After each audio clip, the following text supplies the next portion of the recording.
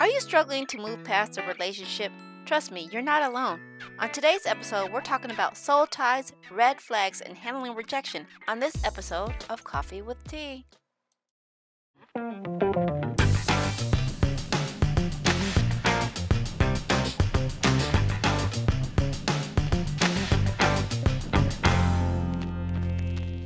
Hello, friends, and welcome to another episode of Coffee with Tea. I'm your host, Tonia and Tonda, and I'm excited because we have our relationship go-to woman back on, Miss Tonda Mingus, who will explain to us more as we dive into soul ties, but we're going to actually catch up and see what has been going on and see where we can go with our new nugget of relationships. So without further ado, here's Miss Tonda Mingus.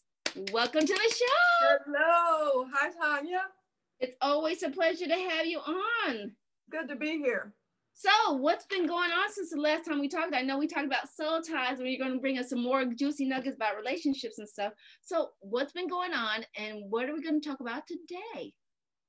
Well, let's see. As far as what's been going on, probably too much to handle because I'm trying to keep up with my blogging. I had to send Kiki's critique like 3 different articles just to get ahead because just every week is something stopping me. So there's a lot been going on, just trying to keep up with the YouTube and the relationship stuff. And because I study before I do anything, as far as whatever I post, I study about it because I don't know the man side of everything because I'm not a man, right? I'm a woman. Right. So I don't want to get on and ever make people think, well, she knows what she's talking about when it comes to men and she doesn't know squat, you know? So that's pretty much what's been going on. As far as what I want to talk about today, I think we can kind of expound on where we left off with the soul ties if you want to. And because I just posted a video yesterday about shutting the door and leaving the door shut.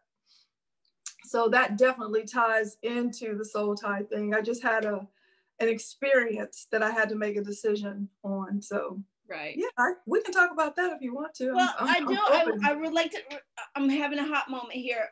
So what I really wanted to actually, for those who didn't hear the episode first, explain to us a little bit what soul ties what soul ties mean, and then that way we can dive into a deeper conversation, because like I said, I always try to keep people informed of what we talk about and where we can go with this conversation. Okay, well, first of all, a soul tie is like an attachment to a person, and it can be a good soul tie, which are in friendships a lot of times, just platonic friendships, or it could be a soul tie in a relationship, which can be a toxic situation where you can't get out of it because this person has deceived you, number one. And once you allow physical connection to occur, you kind of release those soul ties to one another, and then it's hard to get away from that person. We don't always know how to release that person from our lives. And so there's this continuous game of, letting them in and then closing the door and then letting them back in because they keep coming back because we allow them to come back. Right, so. Right. Yeah, like I said, I learned a lot because for those, I think we dove a little bit. It's like, I'm a 2-time divorcee. And so it's like, I had to keep looking at a little bit, and I don't think we really dove into it. Look at myself, because I had to figure out who was I attracting and why do I keep attracting this kind of person. So absolutely, and I think that might tie into a little bit of the soul ties and stuff like that. But yeah, like you said, once we get physical, it takes it to a whole new level. Yes, absolutely. So I know you talk about shutting the door. So what does that mean, and how does that look? Well, let me give you a little scenario. Okay, I just recently did something really crazy, and this is where women, we do things to ourselves sometimes. It's easy to blame the men all the time for everything, but when a person has been a part of you for so long, and in your mind, if they would just get their act together, we could do this, if that's in your mind, even though you feel like you totally let go of that person emotionally, sometimes, it's like a devil or something like chasing after you.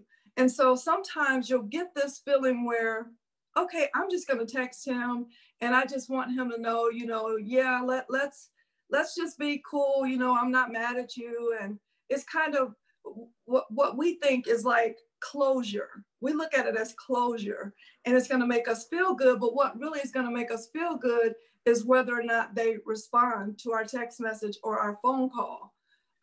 So I have a bad habit of this, but in all honesty, though, I'm gonna be honest about it.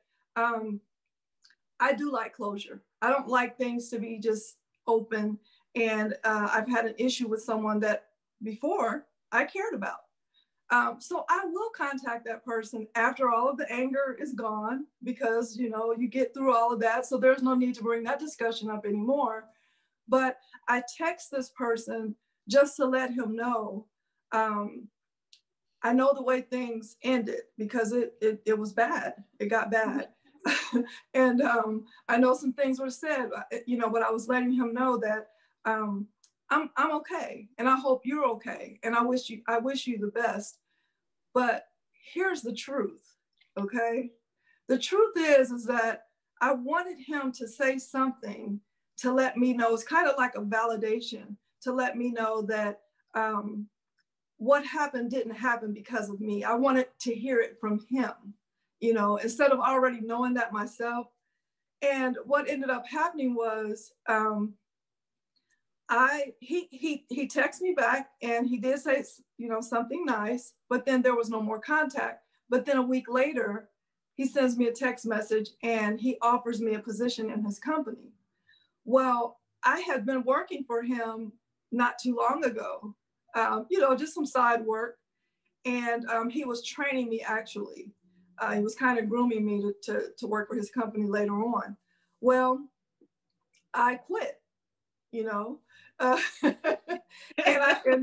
for good reason. So, Ms. Tonda, we had a little bit of a disruption, and I know we were talking about how you open up the door, and I like how you brought up, it's like you were looking for validation as to when you reached out to this person, but it sometimes doesn't come back the way we expected to. So you're sharing with us that you got invited to come back to a week later after you made the reach out to this person. So I do apologize for our disconnection and stuff like that. So would you mind continuing your story?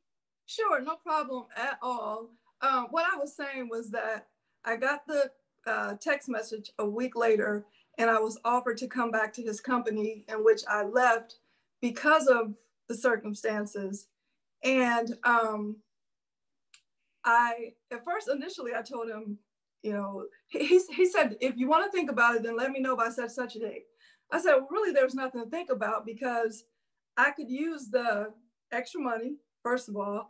And then second of all, I kind of already knew what I was doing. So he was going to give me some, like one-on-one time, like 4 hours a day or so. And so, so I was supposed to start it this week on Monday, actually. And I don't know what happened, Tonya, but the next morning I got up, it was Tuesday. And so I started thinking about it. And I still was kind of going forward with it, but it just something wasn't settling well. And I think it was a thing of me telling myself, like, what are you doing? Like, why are you doing this? And why did you even contact him in the first place? You left his company because of the situation. It just wasn't a good situation. Okay, so by the time Wednesday came, I still was thinking on it, and it wasn't settling well. Thursday came, because that was the date he wanted to know. And so I sent him a text message, and I said, I thought about it. You told me I had until Thursday to let you know. I thought about it. I said, I've decided to decline on that and go ahead with the plans that I had already had set out for myself for the rest of the year. I said, thanks anyway. So he comes back with, yeah, well, okay, good luck with those plans. So I knew he was a little upset. You know, I could kind of read the words, you know, the tone in the words, but I felt great though after I did that. Right. And you know what? This is, I think most women have done that kind of thing. You know, and like you said, I think you touched on it because you had a lot of little red flags going off in your head, like, no, no, you know. Yeah. But so often we ignore those red flags, and Yep. then we want to know why we're back in the situation that we're in. And I think Yep. that's a good thing that you bring it up. It's like we have to start learning to pay attention to those red flag warnings and stuff like that. So Yeah. how do you actually like start? What would you say to a woman who's in that situation? It's like you know you feel like you keep going back and back, and you reflect and you get out. How do you stay strong and picking up on those red flags?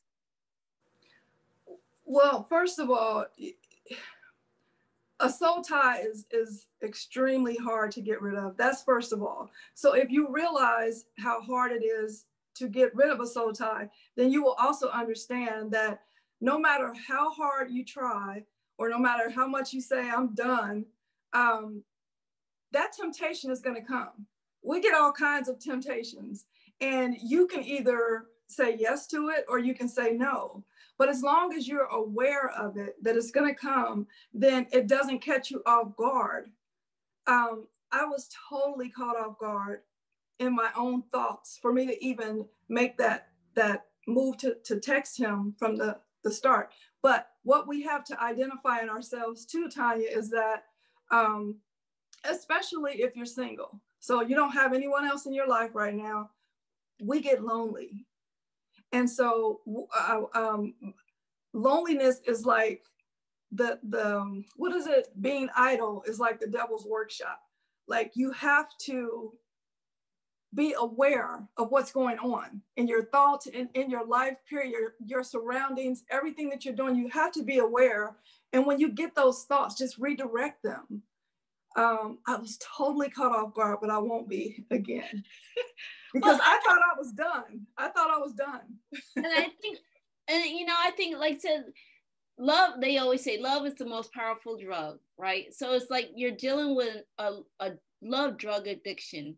Yes. When you're caught up in the soul tie, because like in your mind, you're like, I know this is not working, but your heart is like, but you're lonely, or you find excuses to override that thinking brain that says no, we don't need to go there. So like I said, it's like, I know you say being aware, and I know that's a hard you know thing to grasp, but I know to become aware, there's things that we should be maybe like asking ourselves, like what is it that you're getting out of this relationship that keeps drawing you back? Maybe you can figure out what's empty, and you can find something else to fill it up. Yeah.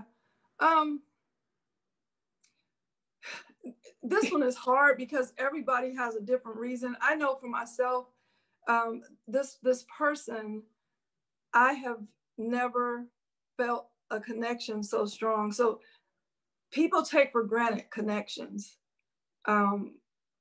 People take for granted how another can control your thoughts. They can control how you're feeling. They can control whether or not you're going to allow them, you know, in and out of your life. They have this, it's just really hard to explain. And so usually this happens though when there's something going on the inside of us, whether it's our self-esteem, because see, this is what I always say about myself, and people people crack me up because they look at the exterior, right? They look at how you speak. They look at the advice that you give others, but you really need to take yourself. They have no idea the things that you fight with so hard. And that's why you can come off and talk to people about what you do. But there's something on the inside of us that will allow people to continue to abuse us. And so we have to know our worth. We have to know that we matter. We have to know that we deserve the highest form of love. from anybody. And if we're not getting that, you know, if it's not reciprocated, it's not worth it. And the worst form of hurting ourselves is when we allow that continuous rejection, because it beats you down. It totally beats you down. So it opens you up to the same hurt over and over and over again. So in a nutshell, we have to figure out what's going on with me. You know? Right. That's what I think. That's what I was trying to hit too. It's like there's something that's missing, or something that's not whole, or something that we haven't healed within ourselves that allows us to keep letting that pain back into, you know, or that false happiness that we feel until, you know, we realize like, what, this is not really what I wanted.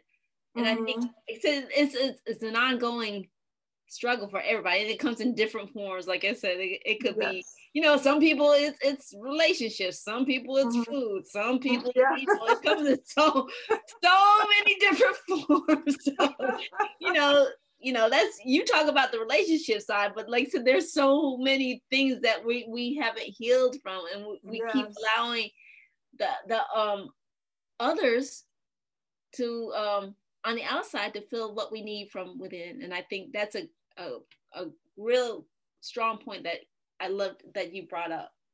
Well, the other thing that I just thought about this is I've been divorced 3 times, and I was the one that left all 3 times. So I'm not used to rejection. And so I never had experience in rejection. And I think the whole thing, you know, we want what we can't have. That is such a true statement. And so I think that part of it is just, I don't know how to handle rejection. Right. I don't have low self-esteem. I think that all around, I'm a decent person. I think I'm more than decent. I'm having an aha moment when you're talking, because it comes down to your ego. It's like, how dare you reject me? You know? It's like, that does not happen. You do not reject me. Absolutely. There it is. And it makes you drive a little bit faster, like, oh, heck to the no. No, he didn't. There it is. You just said it. That was like I said, we all experience it, and it comes in so many different fashions. It could be work. People like, oh, I want to do business with you. What? You don't know who you're dealing with. But I think that's a red flag, that if you have that ego that pops up, there's something there that has not been healed yet. Somewhere down there, it's like, where did you get rejected first? And these are no, never again. Yes. And like I said, it's something in our past that just keeps popping up. It's like, you know, it's okay to get rejected. I mean, it's not right. I don't say rejected. It's okay not to get what you expect, because this is where I learned, and this is you know, I'm not going to dive too much into it, but it's like, when I ask for people to come on the show, if they say no, you know, back in there, like, oh, I'm going to try best. Oh, they just don't know what they missed out. Then I'm thinking, wait a minute. Let that go. There's 7 billion people on the planet. Right. Want to be on the show. God bless you. I'll keep moving on. Exactly. And I think that's one of the things you have to realize is like, it happens in relationships, and it happens in business. That you know, not everybody's gonna fit into the form of what you're looking for. No. that was and then we're down to the last few minutes, so we gotta continue this conversation again. Like I said, you struck a chord when you were like, oh, because I know how it is to be rejected. You're like, first of all, you don't know who you were just rejecting. Right. But that's an ego thing. That's an ego thing. Yes. That comes in. It's a defense mechanism. Yes. Because you know what, you just don't know. But I like that one, because really I want to. We touched a little bit, now we're running out of time, and I really want to get it in. Like, where can people find more information about you, your blog, and your YouTube channel? Where can we find more information about you? Okay, well, as far as the blog is concerned, it's kikiscritique.com. I think Kiki puts our things out there once a week or either once every other week. Like I said, I got too much going on in my life, so I can't keep up with things. But you can catch me there. You can catch me on Instagram at Miss Tonda, the number 2, and then the letter U. And sometimes I will post on Instagram my YouTube channel, like the whole thing. I'll put it on there because, you know, they have that long TV series. That way, you kind of, it's an easy thing. You can get to it. And then on YouTube, you can simply type in teaming relationships. All right. Well, thank you, Miss Tonda, for your wisdom and I love to always invite you to come back and share some more. Absolutely. I love it. I love it. We were hitting a breakthrough and it's like, oh, I'm out of time. So, for those who tune in, remember, feedback is always welcome. Email us if you have any guest and show ideas. And of course, if you're enjoying all the links that or all the comments that were brought up and you're enjoying it, please hit the like button. Remember, all the links that Tonda will mention will be down in the description box. So please make sure you check out down below. And if you're enjoying the wisdom and the insight that you ever want to share, please consider hitting that like button over there. And remember, take things in stride, go with the flow, and create your own path. And we'll see you back here on another episode of Coffee with Tea. So bye-bye. Share with us, what was one of your takeaways from today's show? Post your answers in the comments.